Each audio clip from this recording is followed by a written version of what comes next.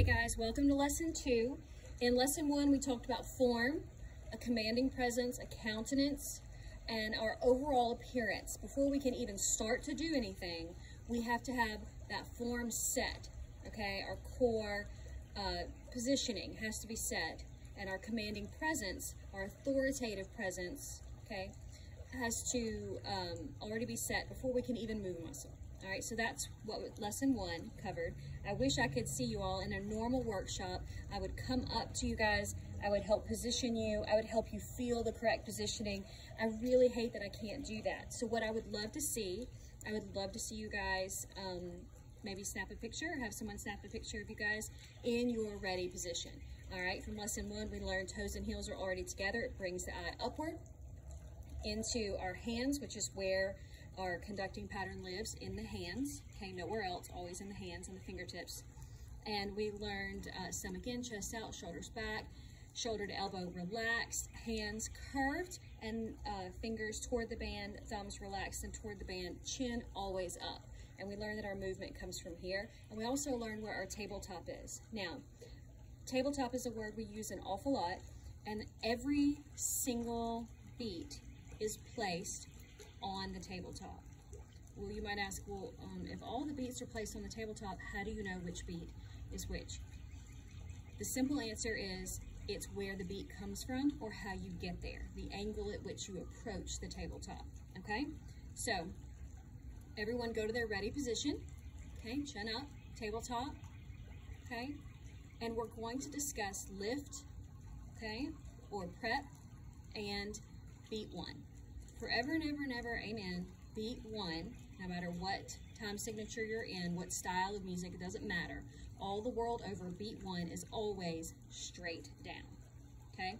So, what we're going to do is we're going to tap the tabletop right down the shoulder line, okay, with our fingertips. We're gonna move from the elbow down, okay? We're gonna lift and tap straight down, not at an angle, not from here, but straight up and straight down. When you lift off of your tabletop, again, make sure that you don't crunch up and that your elbows are where the movement is coming from.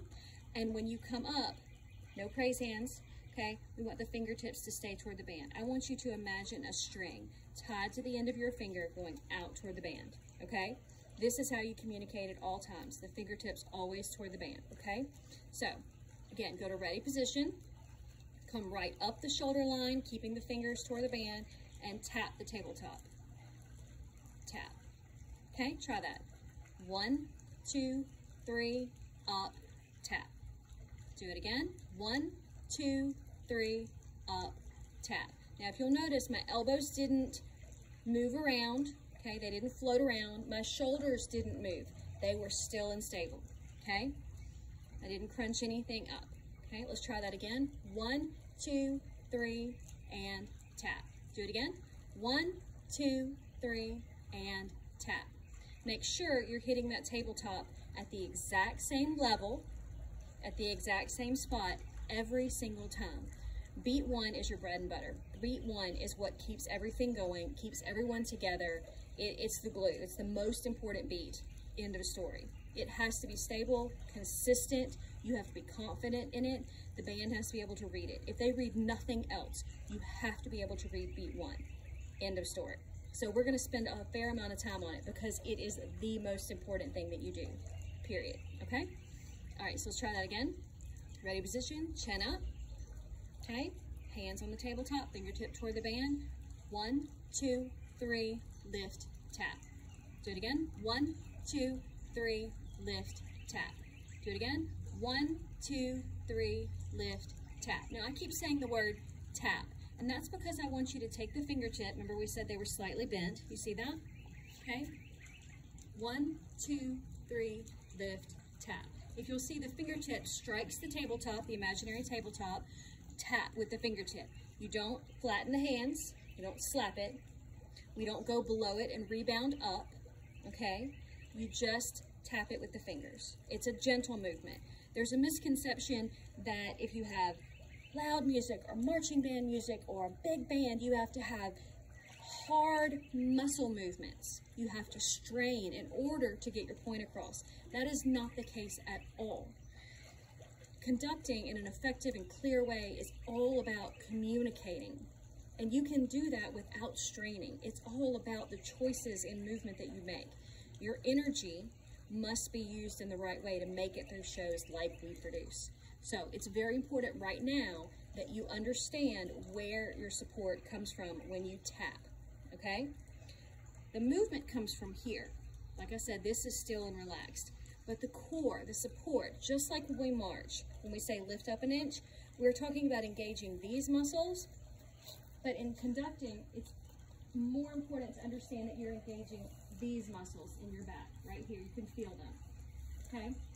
If you were to, it's very difficult. If we were in a workshop, I would put my thumbs right on those two muscles in the back that I was talking about. And as you conducted with my thumbs at your back, you would be able to really feel how they engage as you conduct. It's very important that as you tap, okay, you're thinking of your form, you're thinking of your tabletop, you're thinking of your fingertips, and you're thinking of this core support, okay?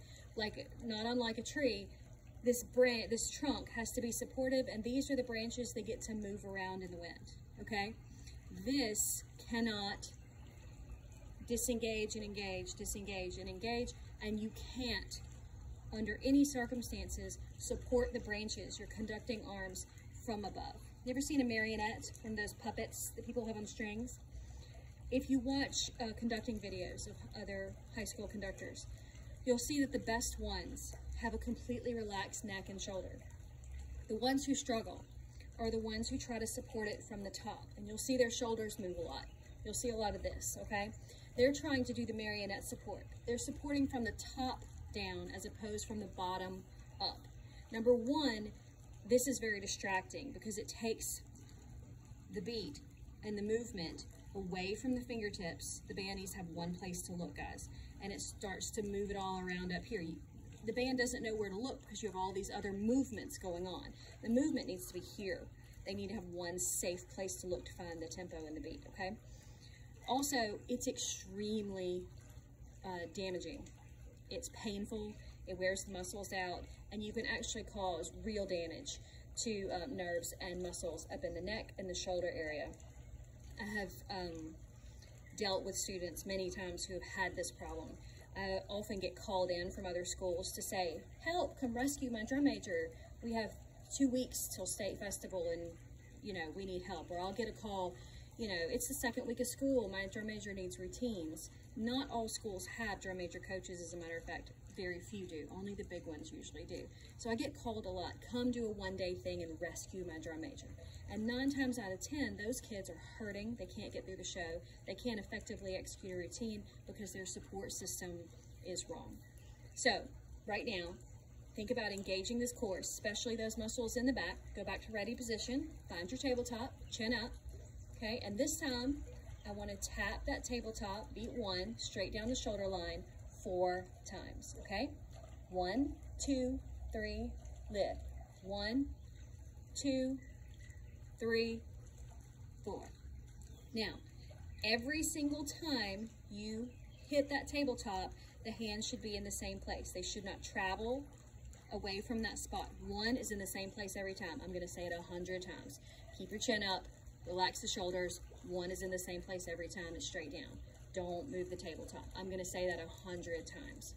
If you are doing these exercises, if you're practicing hitting the tabletop, and we're going to talk about exercises in just a moment, if you are doing that and you're struggling to hit the tabletop in the same place every time, I have some tools for you. Take a piece of tape or a dry erase marker and go on your mirror and take a ruler and make a straight line and make a tabletop for yourself so that as you're practicing in the mirror, you hit that tabletop consistently every time until you can feel it without that help.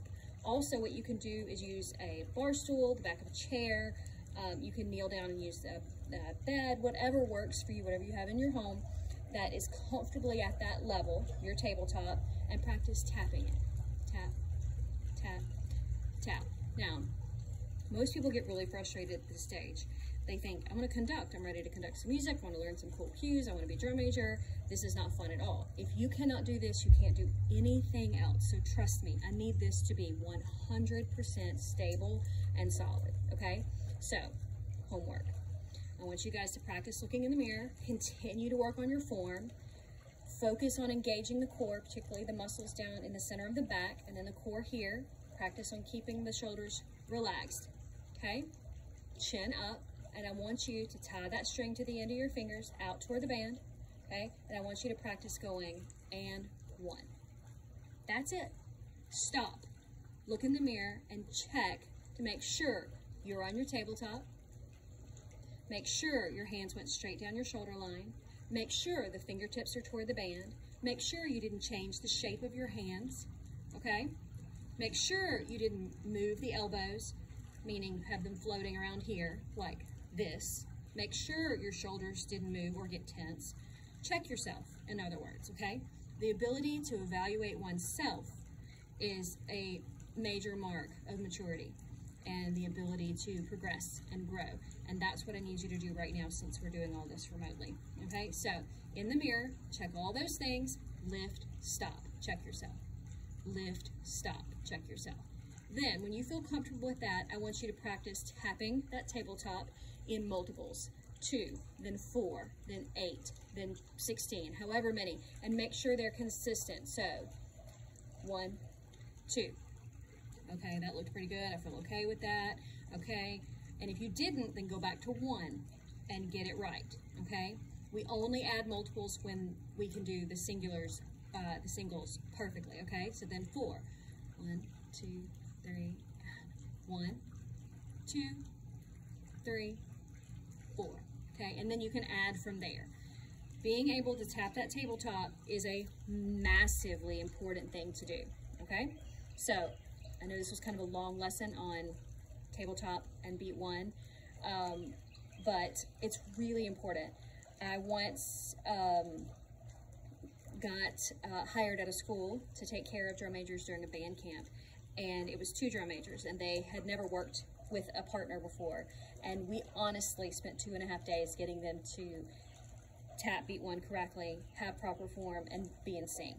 So it takes time. Be easy on yourself, adjust as needed, send me any questions you have, but get that beat 1 100% solid so that we can move on from there. Every step is a shorter and faster step from here. What does that mean? That means once you have mastered this, once you have your form, your tabletop, and your tapping beat 1 correctly, learning the other beats goes like this. Learning the cues goes even faster. Learning the routine goes even faster than that. So trust me, spend some time on this and get it solid, and then you can skip on to the next video where we're going to talk about beats 2, 3, and 4 in 4/4 time. Okay? Good luck, guys.